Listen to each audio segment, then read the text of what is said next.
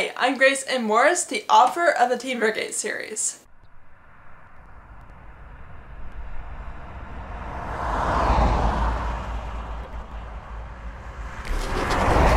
So, as everyone knows from the last video, I've been gone somewhere. So, by the time you see this video, it is at the end of April. Kind of late for a March wrap-up. I'm gonna wrap up my March reading.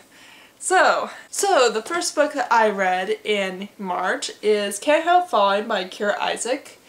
And this has a witchy theme of C.S. Lewis's work, primarily Narnia, but they do mention a few of the other of his stuff. And it takes place in Oxford, England.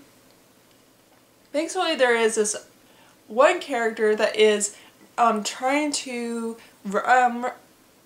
fix her past, or kind of fix her past. She written an article that had tragic results, and so she goes to Oxford to try to fix some of those issues. And while she meets this one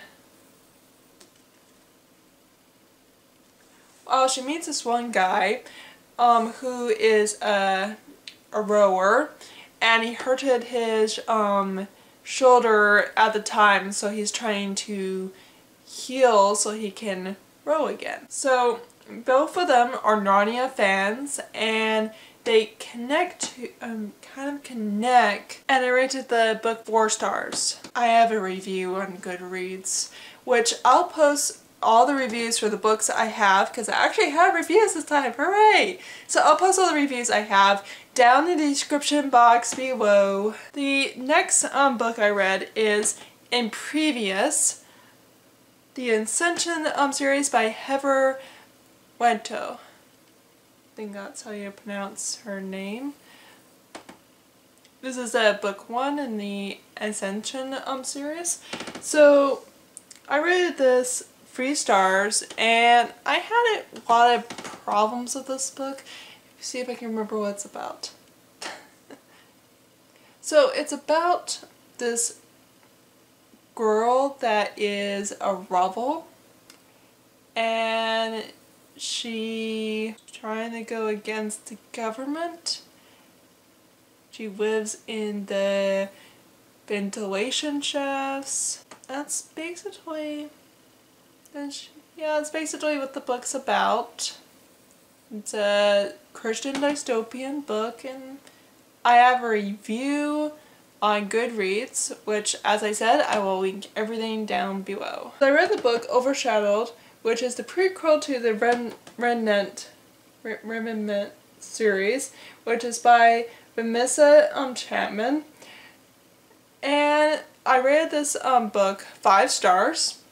It was a pretty good book for a prequel, and it made me want to read in the next books, which I actually haven't done yet, but I really want to read the next books now because after reading this book. So I'm going to go and read this book really soon.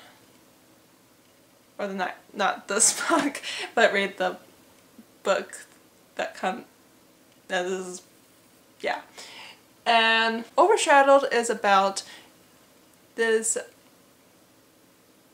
EMP, which causes all the power and lights and cars not to work anymore. So in Overshadowed, the government puts together this plan because they kind of know that this is going to happen or something. So they put together this plan on how to see how people would react to these issues and to make sure that everybody is going to be kind of okay. That's kind of what I kind of got out of it.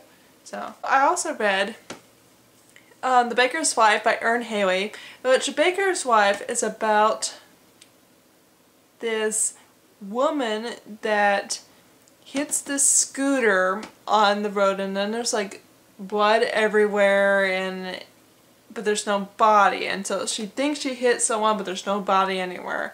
And they find out that the blood actually belongs to this detective's wife, and she is missing, and they don't know where she is, and they can't find her body anywhere, and so chaos just erupts from there.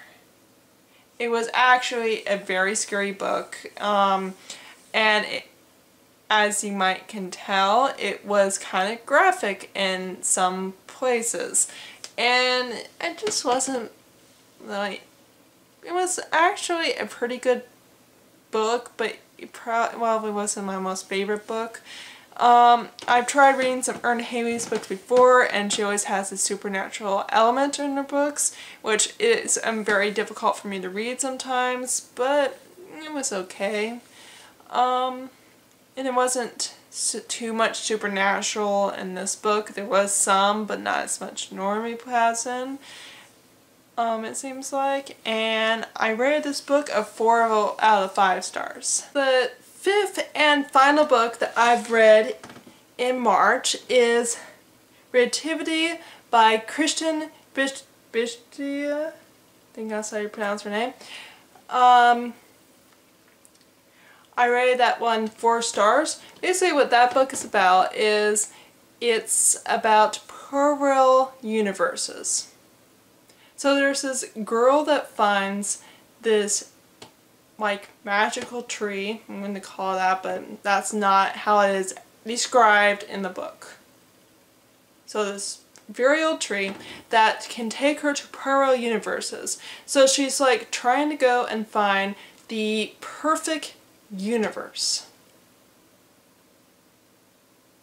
It was a very interesting read and stuff, but there was some content that I didn't like, but there wasn't a lot of it, so I rated it 4 out of 5 stars. That's it for my March wrap-up.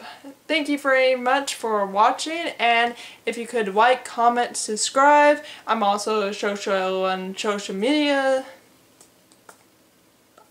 sometimes. That stuff's all linked down below, and a lot of the books this time actually do have reviews, which I'm getting better at doing. So, that's all linked down below for you, and as I said, thank you for watching, and read near the stars as close as you can. Goodbye.